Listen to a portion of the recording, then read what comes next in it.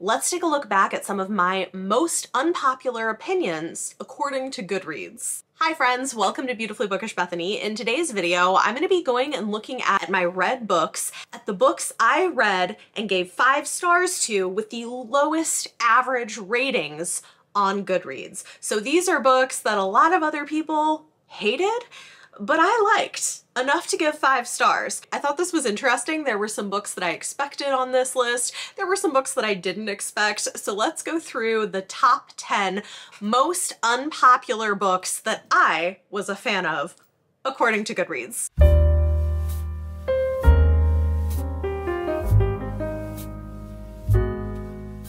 We're gonna start at the top and work our way down to the lowest rated, most hated book on Goodreads that I gave 5 stars to. But before we do that, I do want to give an honorable mention.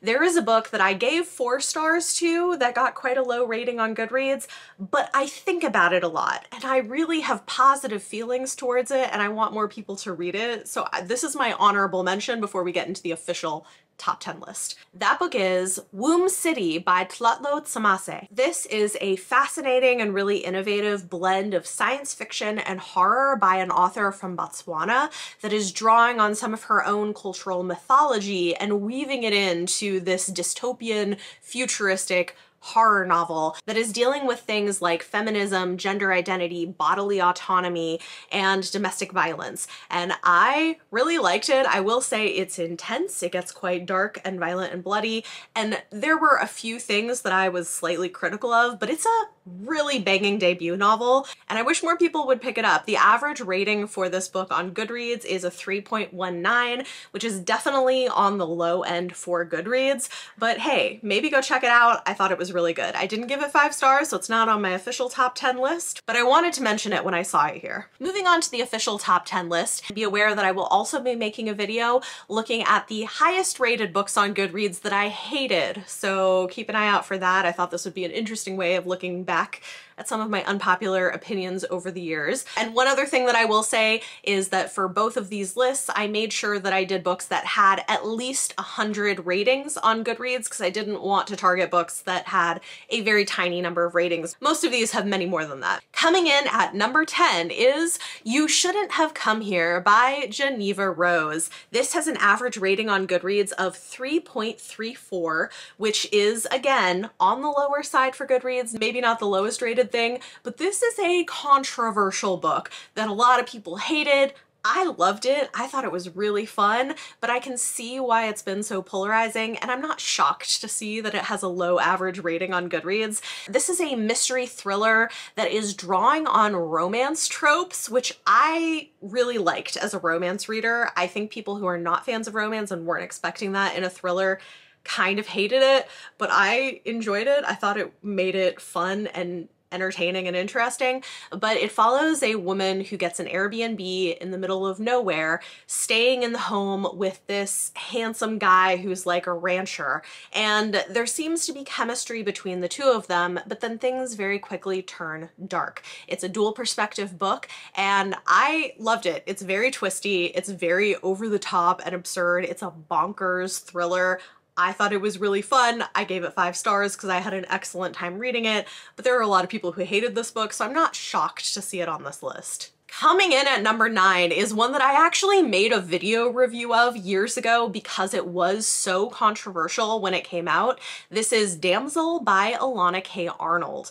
It has an average rating of 3.31 on Goodreads. And again, this is one that a lot of people hated. And I kind of get why, but I like what it's doing. It is a YA horror novel that is packaged like a fairy tale. So it's told in this sort of fairy tale style, in a fairy tale setting, but really it's feminist horror. And again, it's something that is talking about bodily autonomy, about abuse, about gaslighting, and I loved it. I thought it was excellent, but it is weird and dark and graphic, and a lot of people were not fans of it and thought that this should not be written for teenagers. Personally, I disagree because teenagers are dealing with a lot of the same stuff that adult women are in terms of the issues being addressed in this book.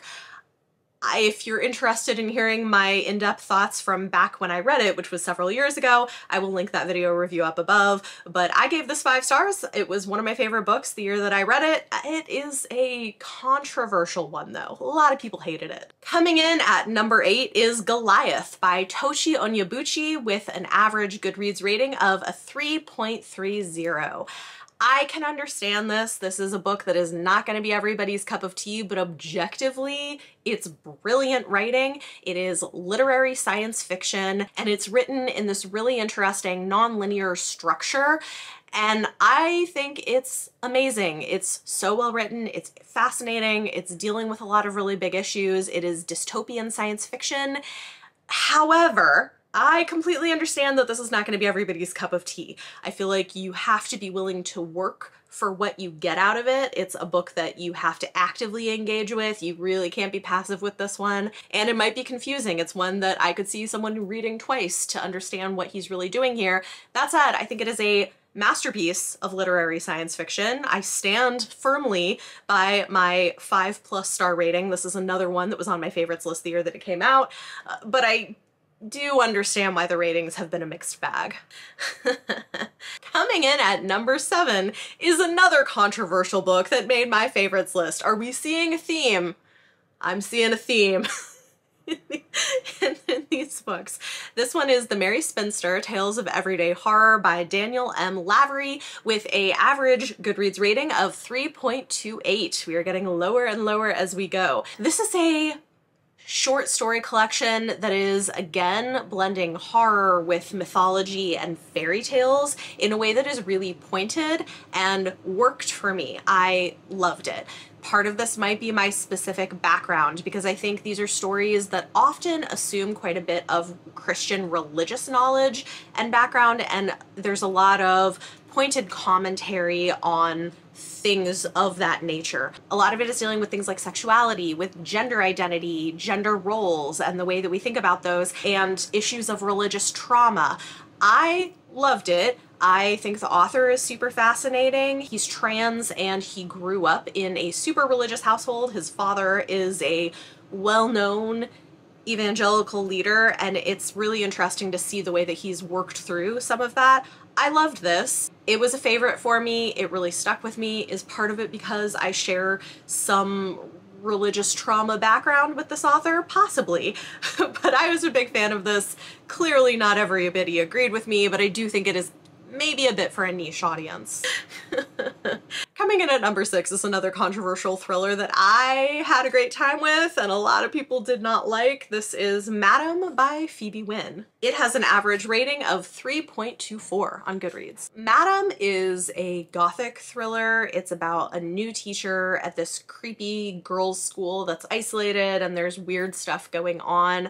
I also do see a pattern. A lot of the books that I love the most this is very interesting, because I'm finding that a lot of the books that I love the most that other people hate, many of them have this theme of dealing with abuse and gaslighting of young women.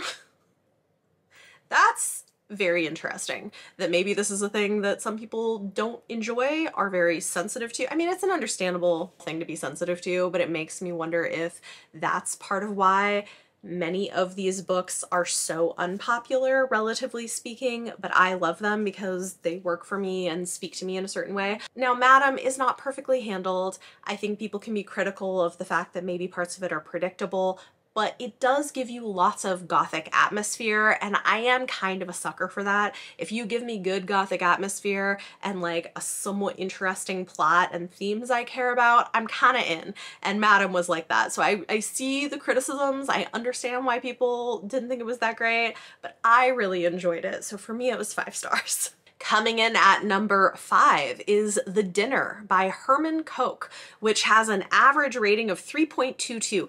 That is so fascinating to me because I remember seeing this one everywhere. It's literary horror and it is weird and it is intense and unsettling to read, and I understand why people wouldn't like it, but I thought it was really good. I don't remember everything about it because it's been a while since I read it. So let me take a look at my Goodreads review. So I said that The Dinner is a literary thriller, I would say with horror elements, that effectively offers shocking twists and horrifying revelations as consecutive courses of a dinner are served. It begins with a seemingly bland man and his wife meeting his brother and sister-in-law for dinner to discuss their teenage sons, who are cousins. And yet, the reader is slowly drawn into an unexpectedly compelling narrative that incrementally reveals the true reason for the dinner and what might have led to it. This is a book that deconstructs privilege in multiple forms, white, male, wealthy, etc., as well as toxic masculinity, and how parents can pass along their own issues and then enable destructive behavior of their children, even in extreme situations. I don't want to spoil anything, but I did think that this was really brilliantly done, and the sort of mundane blandness of the dinner that's happening serves to underscore how horrifying the things you learn throughout the dinner are. So I really liked this. I thought it was excellent, but it is disturbing at times, and I can see that maybe it wouldn't be for everyone. I thought it was really interesting that that ended up on this list. Coming in at number 4 is one where I'm like, was I just wrong?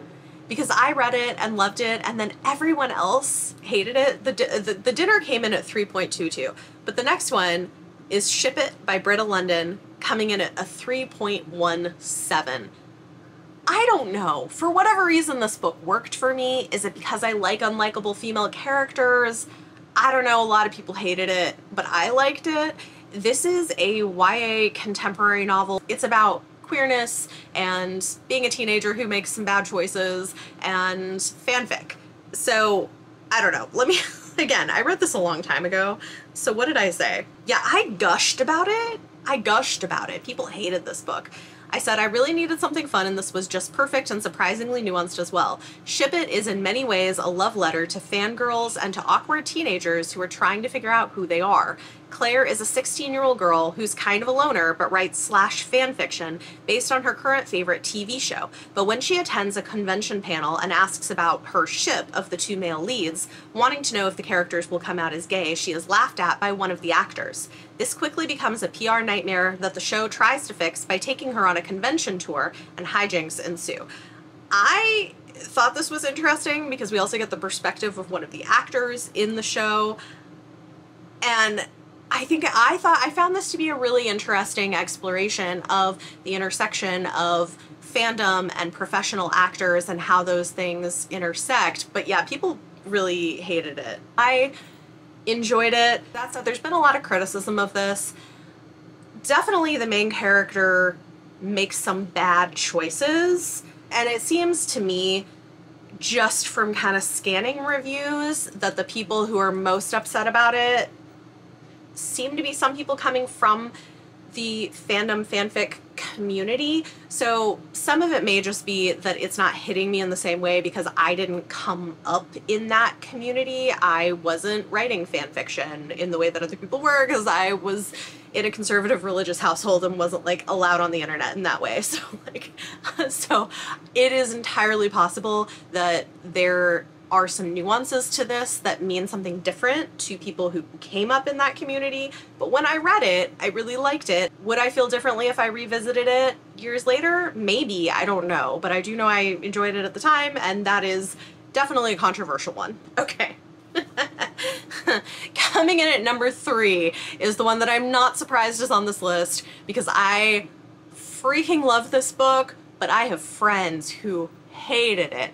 Ashley from Bookish Realm, that is no longer. We'll miss you, even though I know you're still doing Realm of Comics. Ashley hated this book. People are very split on it, and I get it. It's a weird book, but I was a fan. Okay, this is Catherine House by Elizabeth Thomas. The average rating for this on Goodreads is a 3.12, which is pretty low. It is another kind of literary gothic horror novel set at a private university, and it's kind of like a fever dream. It's slow-paced, it's weird, it's more, it's like a fever dream through this university, but I loved it. I loved how kind of messed up the main character is. I loved what this was doing in terms of unpacking Ivy League universities and privilege within them and what it's like to be a person of color and an outsider in one of those spaces. But then also, I found out after I read it that it was a retelling of something, and I won't tell you what because I think it kind of spoils the experience to find out before you read the book, but it's such a good retelling of this thing, and I was a fan. So I know people hated it. I still love it. I want to reread it one day. If things keep changing, it's because I'm filming having a child homesick, so I keep getting interrupted, which is fine because it's not like a hard video to do, but you know, this is where we're at. We have 2 books left to talk about, and these are the worst rated books that I loved on Goodreads. Coming in at number 2 with a 2.88 average rating on Goodreads. That is hella low, y'all. If you're under 3 stars, very low on Goodreads, is The Unmatchable Bachelor by Kelly Papyrus. I thought this was really fun. I gave it a 4.5 stars and rounded up so it's not a full 5 stars, but still, this was really entertaining. It's an indie romance novella that did not at all go the way that I expected it to, which might be part of why people didn't like it, because it does something a little bit different, but I liked it. Really interesting. I think covers a lot of ground in a pretty short amount of space. So it follows this single woman who is Desi, so she's from India, living in Toronto, working as a matchmaker. So she agrees to take on this client who's nicknamed the Unmatchable Bachelor because he's so picky and hard to match, supposedly. She takes him on as a client, but it turns out that he's hard to match, not actually because he's difficult and picky, but because he's hiding the fact that he's gay. And I think it's interesting the way that it is dealing with current homophobia in some of these communities. It's also got a romance element to it. I really liked it. I thought it was very good. It's a self-published indie novella. I don't know why people are hating on it so hard. I thought it was great. But this is the second lowest rated book that I liked a lot on Goodreads. Finally, no surprise here. This has always been one of the most unpopular opinions of mine. Coming in at number 1 with a average Goodreads rating of 2.85 is The 10th Girl by Sarah Faring. Man, people hate this book. I don't know if it's the topics. I don't know if it's the way it was marketed, because it was marketed as kind of a gothic thriller horror novel, which it is, but it has a, we'll say, speculative element to it. And people hated the twist in this book. I loved the twist because I think it's really smart. I think it's intentionally saying something that is super spoilery, so I'm not gonna say it. It's in my Goodreads review. I have a spoiler section, so if you really want to know and you don't care about being spoiled for the ending of The 10th Girl, you can go read my analysis of what I think she was doing there. I don't think a lot of people got that. I think they just didn't like it, but I thought it was brilliant and I loved it. It is upper YA gothic horror set in like 1980s Argentina, I think, at a girls' boarding school where a new teacher joins the school and weird stuff is happening.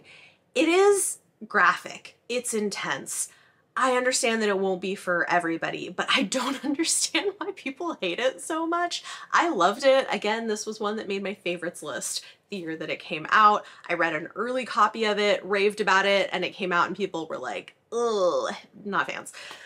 So maybe unsurprising there. I do think it's unfortunate because I think it's a really good book, but maybe just didn't find its audience, which is a bummer. I loved it. So there you go. Those are 10 of my very unpopular opinions. Lowest rated books on Goodreads that I gave 5 stars to. I guess one of them was 4.5, but I rounded up to 5, so we're gonna call it good. This was really interesting. Again, I do see a lot of similarities. We have a lot of feminist horror and thrillers in here. We've got a lot of difficult subject matter and graphic ways of approaching that subject matter that people seem not to like. What do you think? Have you read any of these books? Do you have books that people tend to hate that you were a fan of? Talk to me in the comments down below. Let me know any of your thoughts. If you like this video, it always helps if you give it a thumbs up. Subscribe if you want to see more. Thank you so much for watching, and I'll see you next time.